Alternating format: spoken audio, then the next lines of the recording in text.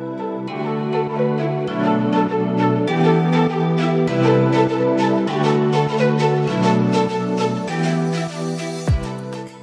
everyone, welcome back to my YouTube channel, where this winter I'm committing to doing much higher quality videos. I have dipped my toe into YouTube for the past year now, and I think I've got it.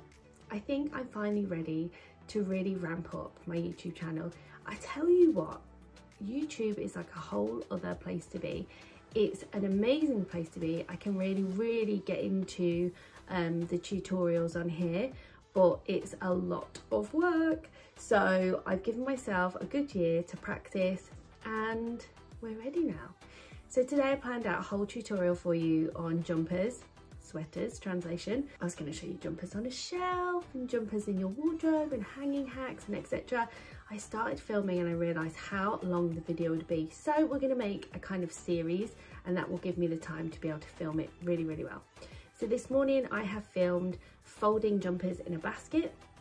In this video I'm going to talk about the storage that I'm using and how to fold your jumpers and how not to fold your jumpers. So hopefully this will give you a really good start to getting those jumpers out. Now it's getting a little bit colder. I mean, what happened to the weather here in the UK? It just snapped and it's now cold and we're all wearing coats, and that's UK weather for you. I'm also going to start with telling you about how I store my jumpers. I have recently just done a switch over for the seasons, so I don't have a lot of storage in my bedroom. I've got my wardrobes here, one side is mine, one side is Jacob's, and then we have some storage under our bed which I kind of take over myself. There's a couple of drawers down there as well. So recently I took out all my summer clothes from the wardrobe, I've popped them under the bed, and I've taken from under the bed, not coats just yet because I don't think I'm quite there to take them all out, but I did take out one coat and a couple of jackets, and I've also taken out all my jumpers, and I'm going to be putting some in my wardrobe that I'm going to wear all the time, and then the rest I'm going to put in a drawer. I highly recommend putting the effort into switching out your seasonal clothes if you don't have a lot of space.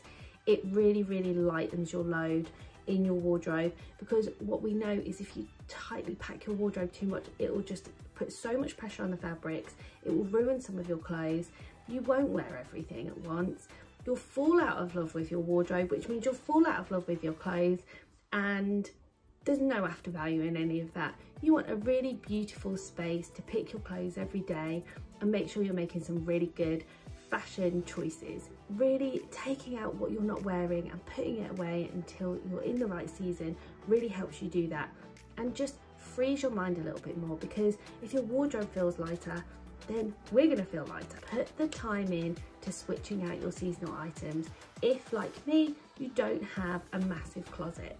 In true YouTube style, let me say, let's get into it. So let's talk about baskets. These are the ones that I'm currently using in my house. They've got some really great features and benefits. First of all, they are collapsible.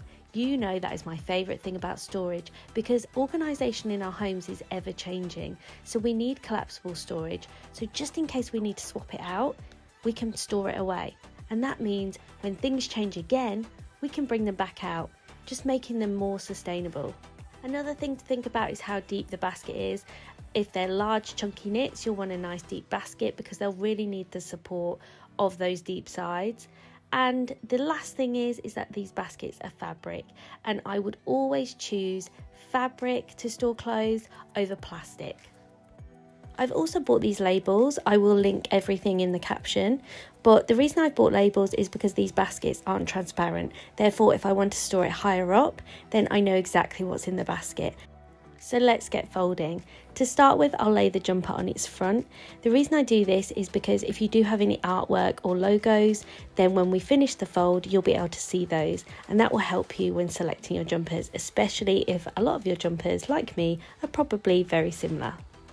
So let's start by folding in the sides. It's great if you can make everything just simply meet in the middle, maybe a slight overlap like I've done here. This will give the fold some structure. If you've got space in between each of the sides when you fold them in, that will make your fold sink in the middle. There'll be no structure to your fold and it will just get really messy.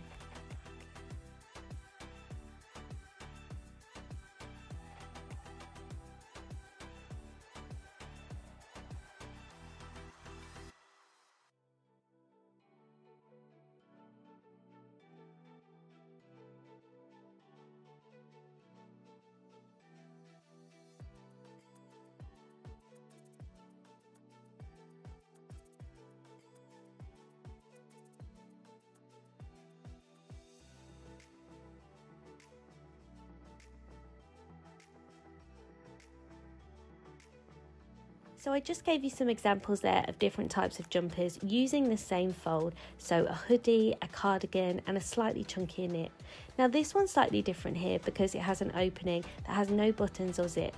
You need to take the time to make sure it's nice and flat, so work with your seams, and then we're going to fold it starting on its back. And that way we're folding into the opening, we're going to keep that closed, and the fold will keep nice and structured and tidy for when you store it away.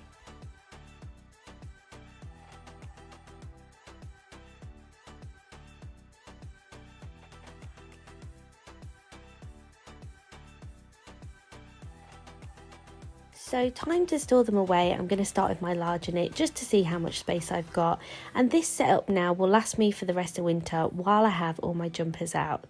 Now you can see that I have got quite a lot of space left. I could probably fit one more knit in there, but I don't like to pack everything too tightly just because it puts pressure on the fabric, and with some materials it will create those deeper creases.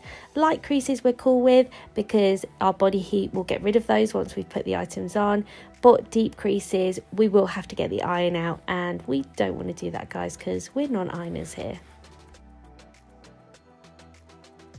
So finally I'm using my smaller basket for my non-knits. I would call these jersey jumpers, and they fold down a lot smaller, so I can use a much smaller basket for these.